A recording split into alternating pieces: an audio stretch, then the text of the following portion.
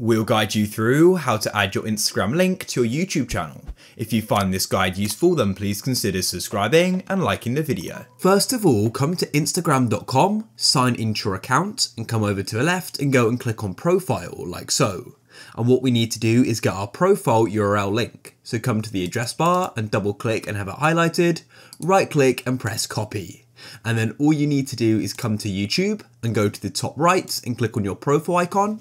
Go and click on switch account if the wrong channel is selected, and then click on view your channel in the top right.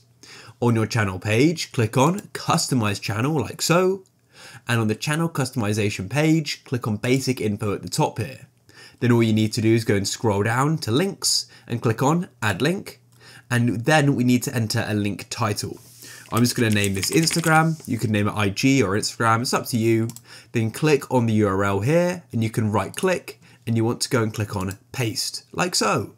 And now we've added our link. Make sure you click on publish in the top right.